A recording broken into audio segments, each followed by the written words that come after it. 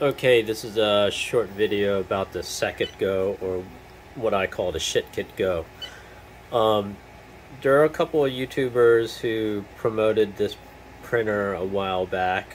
They don't make it anymore for good reason. It sucks. But if you look at the YouTube videos from like Teaching Tech and Chris's Basement, they said, oh, this is a great printer, best print I've ever gotten. Well, every 3D printed part you see here was necessary to get this machine to even function decently, and it could never print any better than an Ender 5, if that. It's slow. It uses stacked nuts, which is still being used in their new tank printer, which recently got reviewed by Teaching Tech in a build video. There was no real good way of tensioning the CoreXY belts.